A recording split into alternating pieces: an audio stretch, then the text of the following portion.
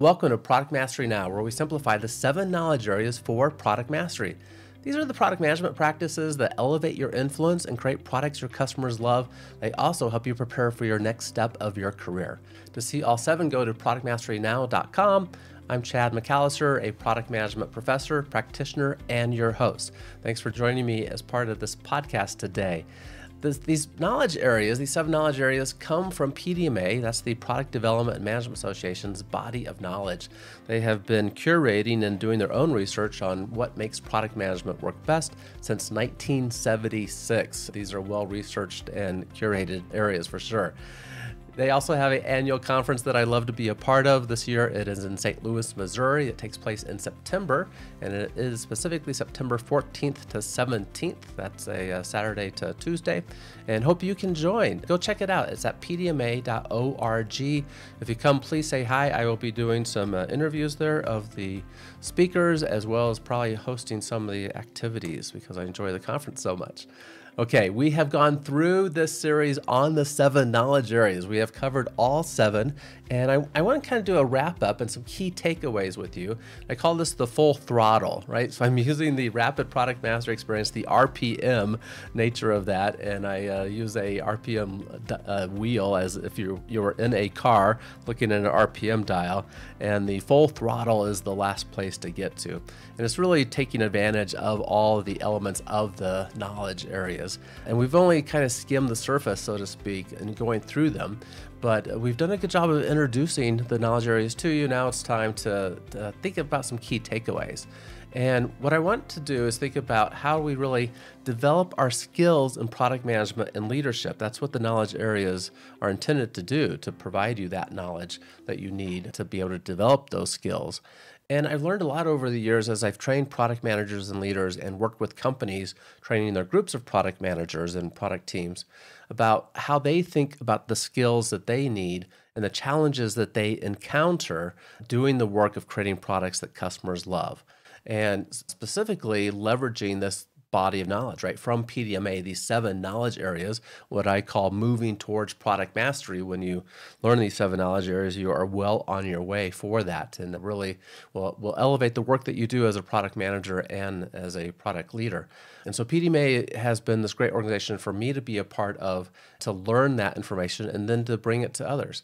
And I do bring it to companies and individuals through a system I created, this RP, back to the dial of a RPM gauge on your car, the Rapid Product Mastery Experience in my case.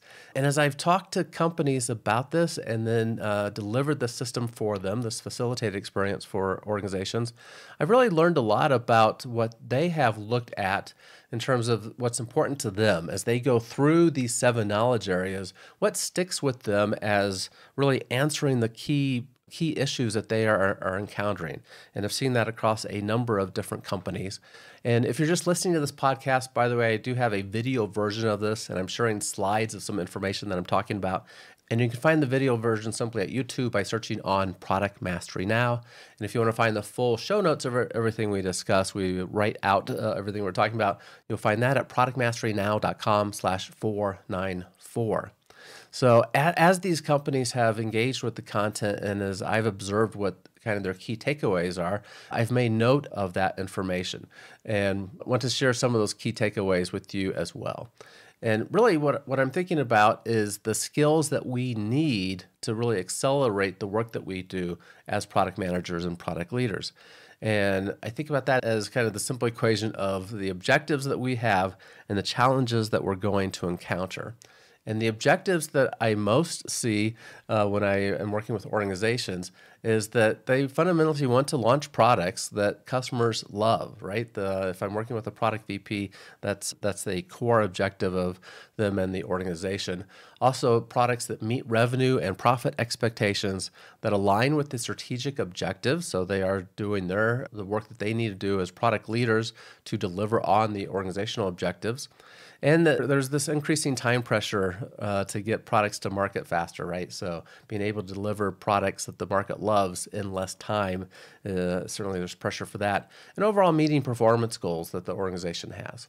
And in the face of that, there are challenges that come along the way, right? Things like developing a customer focus As time goes on, it's easier for organizations to become a bit more insulated and look internally and frankly forget about focusing on the customer. It is a recurring theme that I see both with the executive MBA students that I teach as well as in the organizations that I help with this RPM experience.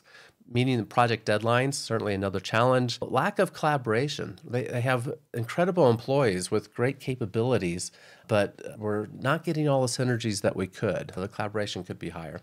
And gaining consistency and discipline across the work they do and not seeing it vary by project to project. And certainly thinking strategically in alignment with the business needs. That needs to be forefront of everything they do. And it's helpful to understand the why behind the processes they used, especially as we see employees and leaders in product change over time. Processes may be put in place. There may be a lack of understanding over time about why some of those activities exist in those processes. So having that deeper knowledge to understand why we do what we do is important. And building foundational skills to get everyone on the same page with each other so we can work faster together. It's easier to collaborate and we can move in the same direction together. So those objectives that we have as a product group, plus those challenges, that really tells us what the areas of skills are that we need to develop so we can deliver effectively on that. And that was the whole notion behind exploring these 7 knowledge areas and why I built the rapid product mastery experience for individuals and organizations. And as I have observed those organizations, I've taken notes on what they talk about and synthesized those into some standard areas that have come up repeatedly that would, if the organization took action on these areas, would be helpful. And they're related directly to the 7 knowledge areas. So I've broken them into things that are easier to implement, things that you as an individual product manager can do. If you're a product leader, certainly easy to do.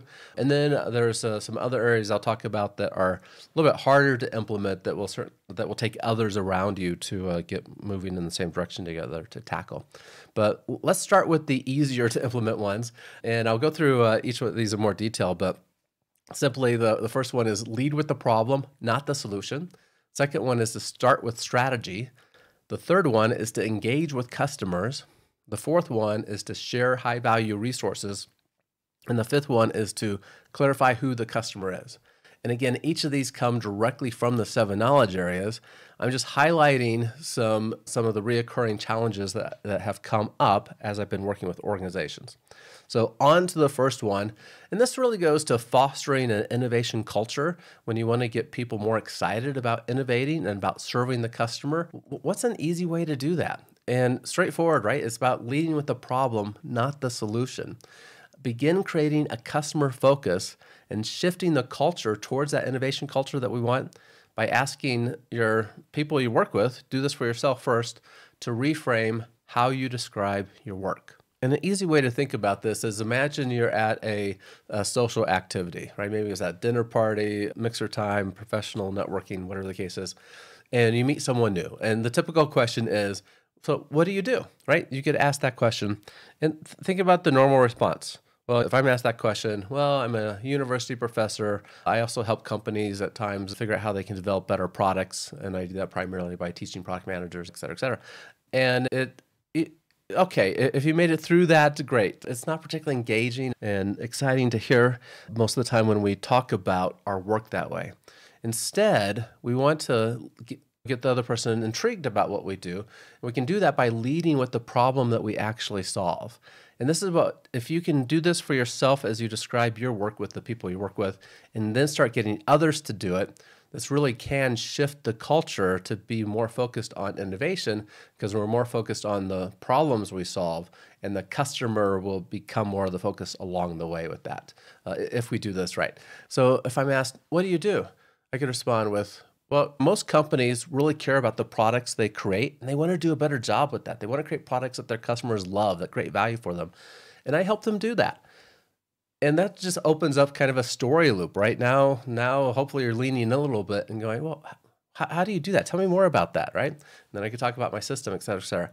Instead of saying what your work is, say you're a software programmer and you say, well, I'm programming in C++ these days, and we've been starting to use some AI models that we're integrating with, and like, okay, I kind of know what you're doing, but open it up with the actual problem that you're on, right? Talk about, well, I help people improve their health by giving them better tools to understand how their body is reacting to supplements.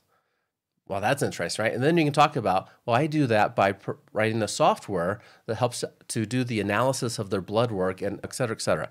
Whatever the problem is that you're solving, lead with that first. And that's really important to get the organization thinking differently about, we're not just a collection of skilled people with the capabilities that we have, such as programming or manufacturing. We're people working on a problem together, right? What's the organization about and what's the problem we're working with? So this is a simple one, and I think a really big one that influences the innovation culture. Lead with the problem. Describe the problem first and not what this actual solution is, right? Stay focused on the problem that the customer is having, and then describe your role in that if you're talking about your specific work that you do. Next one that comes up over and over in these groups is the need to align the work that we're doing with the strategy of the organization. And simply, the organizational strategy must influence our product strategy. And the key takeaway here is to simply understand your organizational strategy. And that sounds so simple, and it's actually so very challenging, right? The number of times that I've had product groups, product managers or product teams express uncertainty about, we're not really sure what the organizational strategy is. I couldn't name you a strategic objective off the top of my head. And then have them go talk to the appropriate VP in the organization, and the surprise that comes out of that VP about how many times are we talking about strategy? Why don't they know these details? Really common, really common. And further, if I was to take the executive team and ask them to write on a piece of paper, what is the strategy of the organization? Likely we'll see some variations in that as well. But this is the starting point, right? If you're doing product work, we want to have a clear understanding of the organizational strategy and think about that in terms of the strategic objectives of the organization right now, right? The strategy overall is, what is our approach to competing in the marketplace, right? Think of playing the chess game, sitting at the chessboard. You're thinking about, how do you play to win? So strategy is, how are we going to win in the marketplace? How are we creating a competitive advantage? How are we serving our customers better than competitors? But that gets translated for us by the strategic objectives. So we just want to make sure we know what those strategic objectives are. And then we can start thinking about how the specific work we're doing aligns to those strategic objectives. Most likely there's going to be some form of growing a market, expanding into a new market, increasing revenue, making use of a capability that we have that's currently underused. And those are all things that we can certainly align our product work to. So we need to understand the strategic objectives of the organization and then think about how the work we're doing supports those strategic objectives. The next area is to be customer driven. You heard this throughout the knowledge areas. You can't look at any one of the knowledge areas without hearing this message that we're developing products and services, solutions for customers, because we're trying to deliver on what they need, right? What are they trying to achieve? What are they trying to accomplish? So we need to have our sights on the customer and have an understanding of what the customer does. And organizationally, one way to be customer driven is just to be aware of the insights that already exist. It's pretty common working with a group that a participant, someone in the group, a product manager usually, will provide an example of an observation or a discussion with a customer that led to understanding something new about that customer, right? An unmet need, something that they were trying to accomplish. The stimulus for an insight for us as product people for creating maybe a new product, improving the product that they're using now from us, creating some add-on perhaps to help them, right? This is pretty common, and we have people engaging with customers all the time, and we need to just be getting that feedback to those that are responsible for making the product better. And we have opportunities to just collaborate more effectively with those involved in doing the work with customers and with other product managers to get those insights and share them with each other. So there are insights that are already existing in the organization that aren't ending up into the hands of the people that need them. And we need to just build that kind of internal professional network and recognize who are those people that are having conversations, interacting, meeting with customers, as well as with our network of other product managers in the organization to learn insights from also and share information with each other.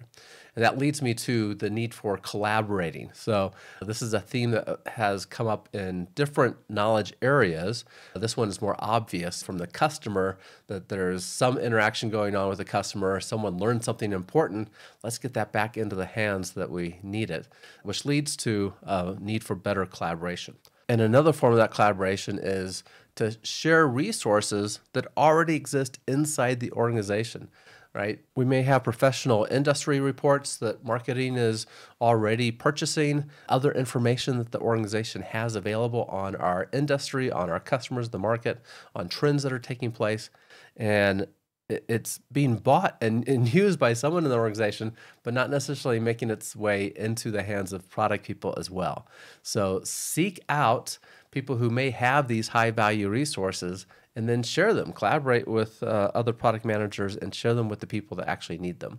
Another finding that has come up as we work with groups is agreeing on the customer roles and really agreeing on who the customer is some of the time.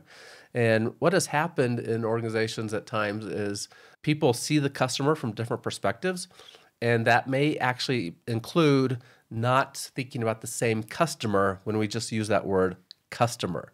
So it's really helpful to be much more specific about who we mean when we say customer, because over time, an organization is serving lots of customers. And this is a place where personas can be useful, because if we actually understand who that persona represents, it's a shorthand way of referring to a customer group. But we want to clarify what we mean when we say customer, and particularly in B2B companies, there's lots of different roles in the customer buying journey when an organization starts looking at a solution and then chooses a solution for a problem they have.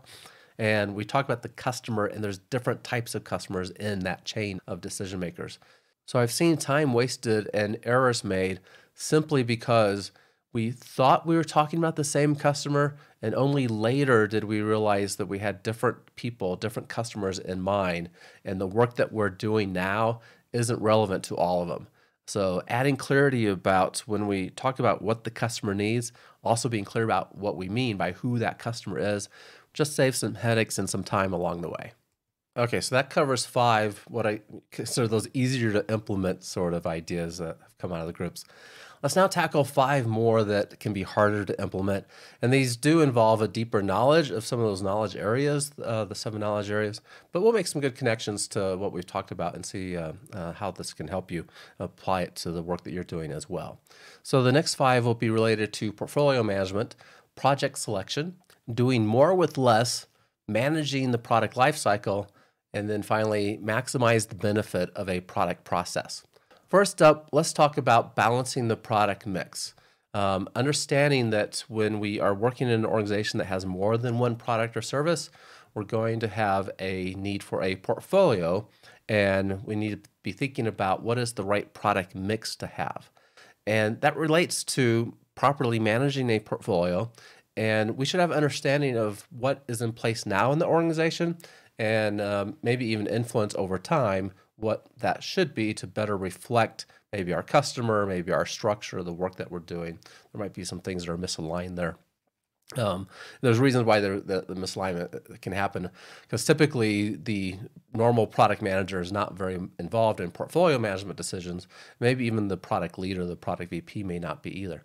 But if we can get collaboration, back to the earlier point, collaboration between these functions, we can probably bring better insights together as we work on what is the right portfolio structure.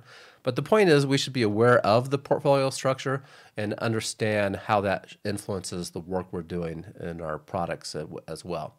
Because there's a product mix that exists, and we should know about that. So portfolio, and when you dig into the portfolio management knowledge area, we'll see some different ways of creating a portfolio. A top-down structure is very common and straightforward, where we put together maybe the buckets of types of projects we're going to have.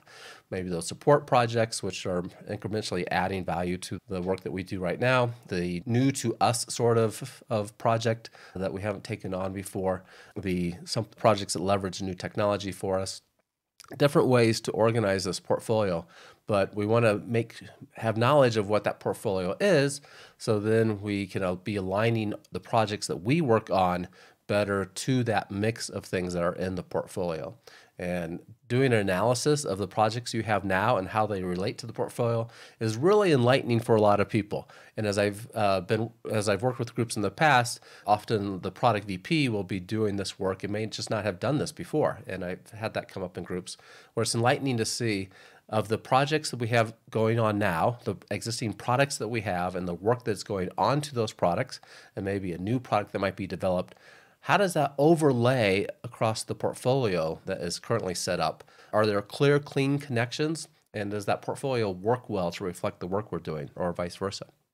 So in constructing that portfolio, and if you're looking at the slide now, this shows three possible ways of constructing a portfolio, right? So the category, the bucket approach of maybe it's a new product enhancements, those maintenance and support kind of products, and then research and development projects going on. Or we could use other categories for those buckets. One approach would be the innovation landscape that's covered in the knowledge area, those things that are either low or high and change from technology for what we're doing now, and also existing business model or a change business model. And that gives us basically a 2x2 matrix, right? The routine sort of projects, the radical projects, the architectural sort of projects, or the disruptive projects. And then Three Horizons gives us another way to think about this. And if we're thinking less about timescales and more about categories of work, that would be work that is core to what we're doing now. So we're enhancing what is in place right at the moment. Next would be that adjacent sort of work. What could we do to create new opportunities for us in the near term? And then what is really transformative? What would be the work that we should be thinking about now and starting some projects on to prepare us for the changes we expect to see in the future as well? So having a knowledge of how the portfolio is constructed and some insights about how it could be perhaps modified if needed to better reflect the work that we're doing, or how can we better align the work that we're doing to our portfolio, can be really helpful to getting better use out of the resources that we have. Another insight that has come from these groups is the need to work on the most important project. And this is simply a recognition that we often have too many projects going on. And so the point here is project selection. We need a way to clearly define and communicate a criteria for evaluating and selecting product projects. All organizations have important projects to put in place, right? To enhance the products in various ways, to create new products, to generate more value for the customer, and then see that value return to the organization as well. But we can't do everything, right? So we need a way that is connected back to the strategic objectives of the organization, some clear criteria to help us make decisions about which projects to select to move forward with. And we're going to have multiple projects that we can do, and we want to select the ones that are most important for the organization at this point in time, right? Those projects that are best aligned with the strategic objectives that will deliver the best value to the organization and make a difference to our customers in a meaningful way as well. Too many organizations say yes to almost everything, and when not literally, of course, but say yes to more than we can possibly get done effectively. So instead, having clear criteria to help us evaluate and select projects becomes really important, and that can help in some way facilitate the discussions with the person who at any given meeting may be the loudest, most important voice in the room, and maybe decisions are often made simply based on that criteria. And as opposed to really thinking through what serves the organization in the best way to reach those strategic objectives. And we should have criteria to help us select the projects that will end up doing that for us. And this is related to another area, which I call do more with less, right? It simply means to take on fewer but more important projects. Too many projects delay revenue and burn out employees.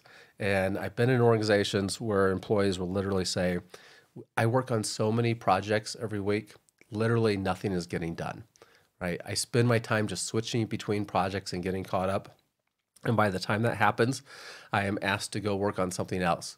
And literally, we're not making progress on the set of projects, at least not right now. And when I ask if you feel like you have enough resources to accomplish the projects that are currently allocated, I've never received the answer, yes, we have enough resources. We've done a good job with this, right? Which brings us back to the previous point, number 7 on the list here, which is to make sure we have a selection criteria for projects. But then this 8th one is recognizing this is really important, that we need to spend time on the most important projects. If these are projects that increase our revenue, then we want to get those out into the market as soon as we can, right? In one organization, their average time for a product project was about 18 months, right? And what that meant was if I had a relatively minor project that was an incremental update to existing product, something that could be relatively easily deployed, a software project, and this was a software company, that could have been done in 2 weeks and making its way out into the marketplace, that project would take at least 6 months because the normal cadence had grown into this 18-month sort of cadence.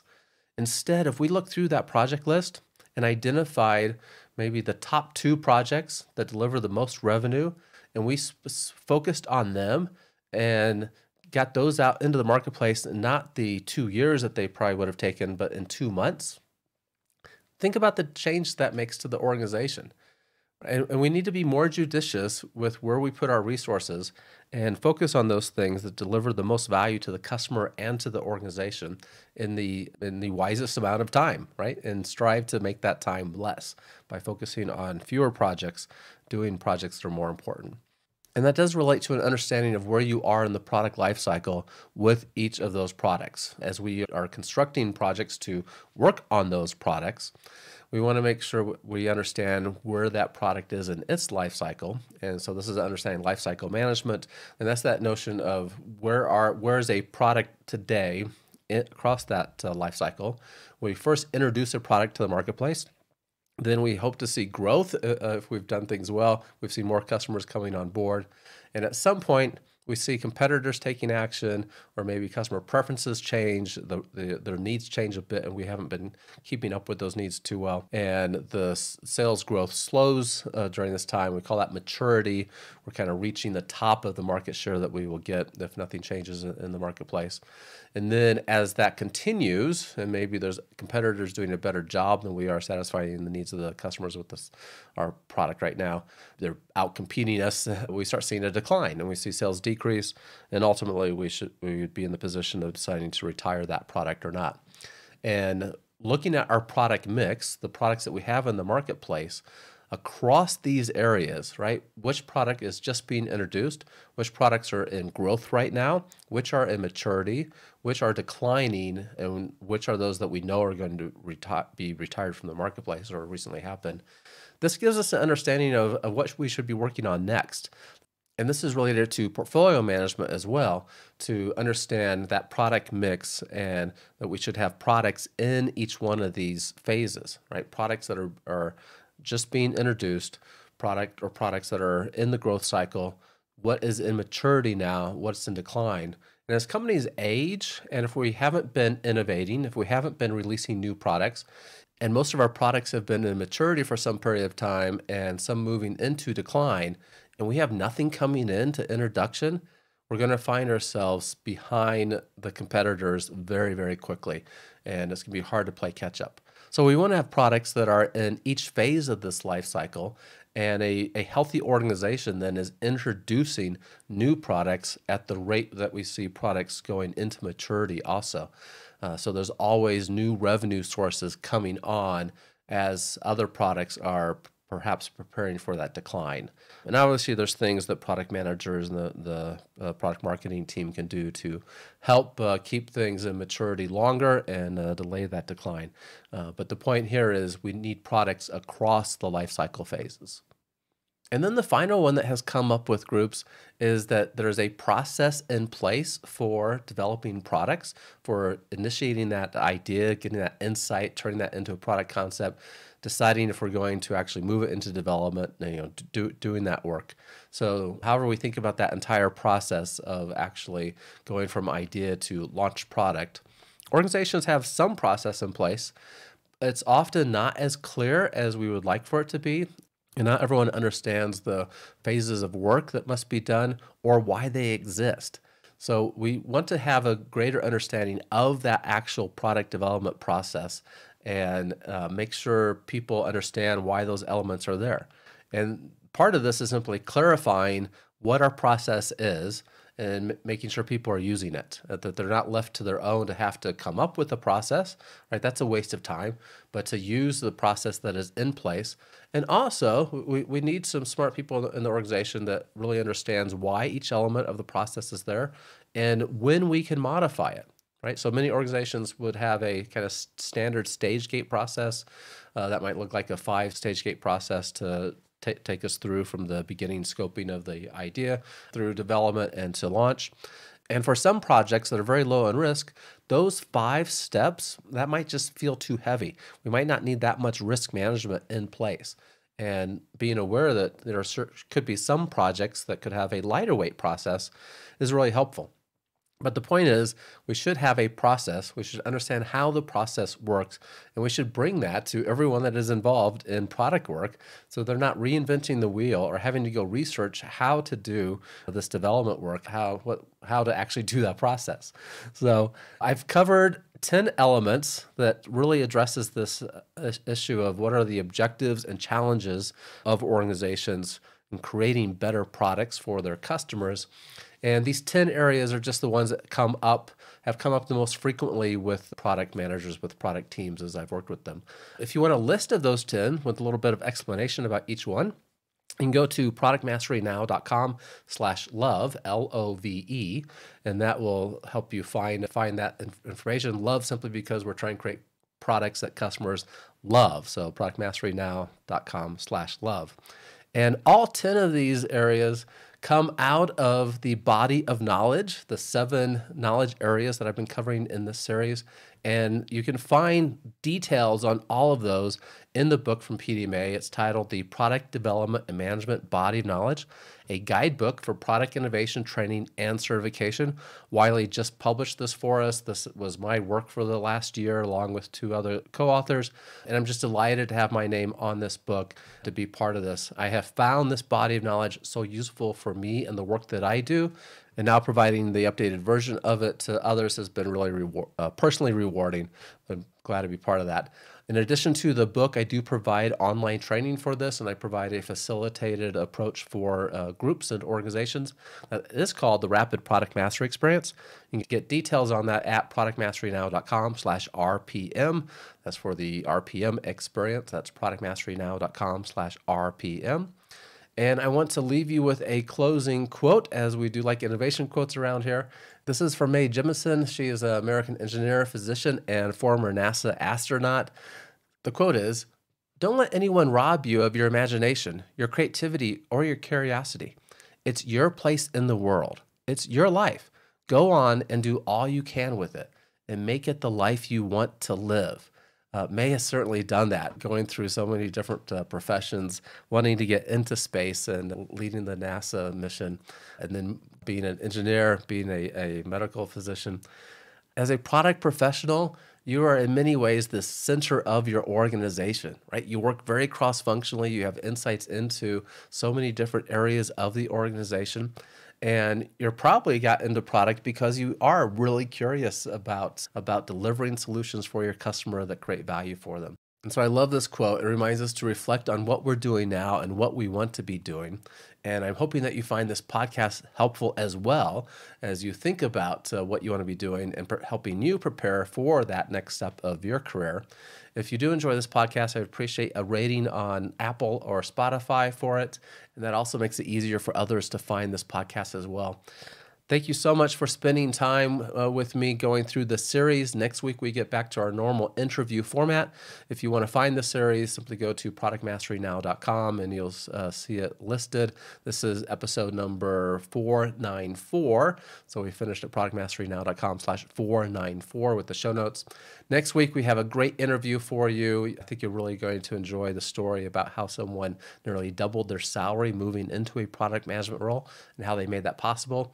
And the insights from that interview also help us understand how wherever we are in our career right now, how we can do a better job getting to the next level of the career. As always, keep innovating. Thank you for listening to Product Mastery Now, where product leaders and managers gain product mastery through practical knowledge, influence, and confidence. By listening, you are becoming a product master, creating products customers love. Find additional resources at productmasterynow.com. Keep innovating.